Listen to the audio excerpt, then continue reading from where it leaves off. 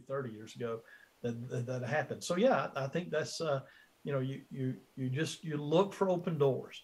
I think anytime as a Christian, anytime someone asks me almost any question, it's a door that opens. How do I take that question then? And I'm sorry, but use that question to twist back into something that'll provide me an opportunity to talk to them about the Lord.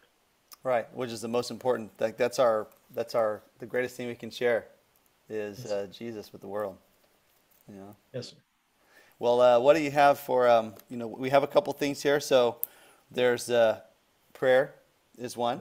People are talking about questions, and then also be present in people's lives. So making sure that you're doing things, especially those of you that work or do something where you encounter a lot of people in the public, or your people you work with.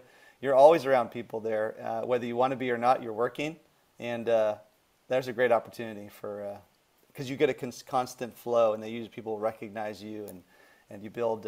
Or for me, like if I go shopping at the store and I see the same person over and over again, so things like that are very useful. So just be praying that you can do that. So what's let's hear the end of that story. I'm ready.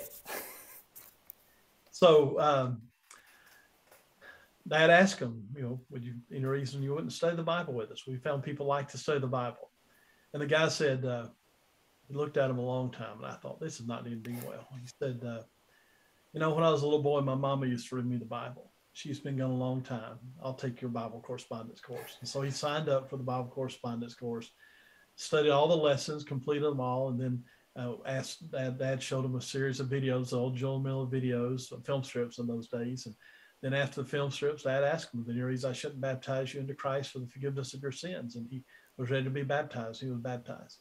And he came to church the next Wednesday night, and he looked rough. I mean, he had a nasty looking greasy t-shirt on, and this is a long time ago, blue jeans, when blue jeans weren't really acceptable in those days. His hair was long. He just looked rough, and I think he scared most of us.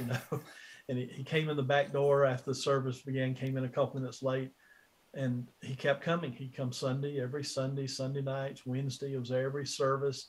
And it seemed that he kept cleaning up more and more, cutting his hair more and more. Eventually he had a burr cut, and he'd keep moving closer to the front. And eventually he was almost on the very front row. And I remember the Wednesday night, I was sitting with a guy named Keith and a guy named Jeff and a guy named Timmy. The three of us were sitting on the front row. I remember sitting on the front row that Wednesday night. And I know where I was sitting because Mom and Dad had a rule: you can sit anywhere in the church building you want to, as long as it's in front of us. And they sat on the second row, so that's why I was on the front row.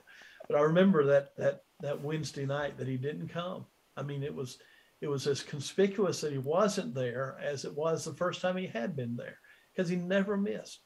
And the service started, and Brother Jonathan was up leading singing, and about halfway through the second song, the back door opened, and he walked in. And behind him was walking a guy that looked just like he did the first time he walked in the building. And I don't know, there were about 9 or 10 of those motorcycle guys that eventually came to Christ simply because of, being willing to study the Bible with someone. So that's the end of that story. That's a great story, man. And to have the courage to, some people, you just knock and you leave. And he was gone. He looked in the back, and he didn't want to just take that as didn't pass that opportunity. Yeah. That was kind of relentless like that. Church he preached at for years in Birmingham, Alabama, had they would baptize about one person every 7 days for about 40 years, and they really were very evangelistic. So yeah, that's awesome. Well, so do you have another story? I did bring another one just in case you asked. So I was in 5th grade when I met Lynn. Lynn was this great young guy. We were good friends. We had a lot of the same interests. We became really close friends.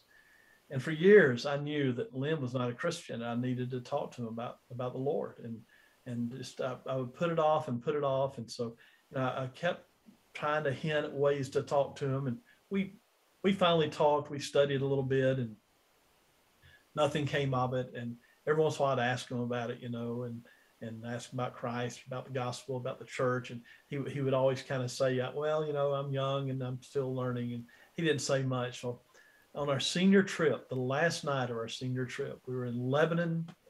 We were just outside of Lebanon, Tennessee. That's not where most people take their senior trips these days, but that's where we went to the Nashville area, and from Birmingham.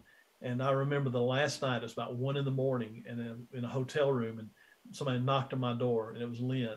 And he said, could you baptize me? I'm ready to become a Christian. And I baptized Lynn that night. And his dad called me the next day and said, if I ever see you speaking to my son, I'll shoot you. Oh.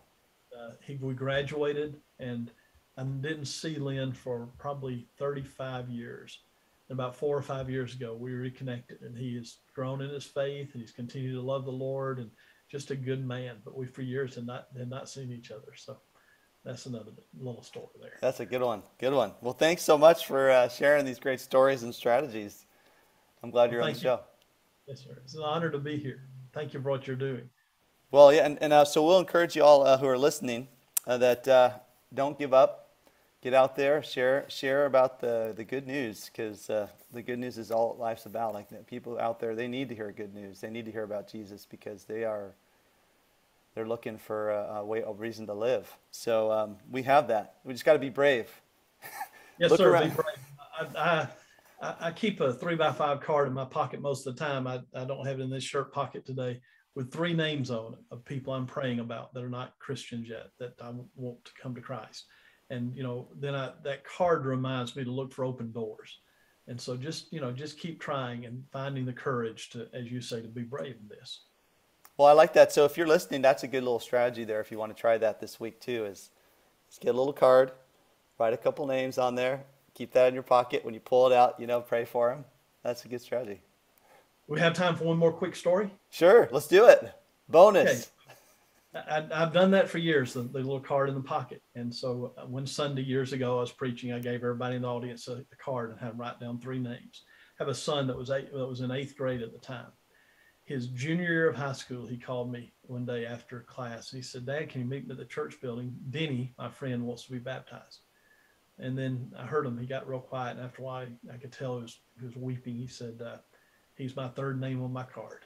And I thought, it took 3 years, but it's just, those look for those opportunities, those people you're praying for. So that's the 3rd story. That's awesome.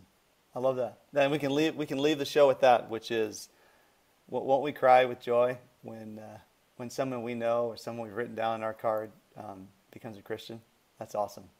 I said, so get more opportunities like that. God bless you all. You've been listening to Be Brave. The world right now is a crazy place, and sharing the love of God is the most important thing we can do right now. We hope you've enjoyed the show. Make sure to like, rate, and review. And we'll be back soon. But in the meantime, hit up gobebrave.org. Remember, the love of God is the most powerful force in the universe. Learn how to love like Jesus. See you next time.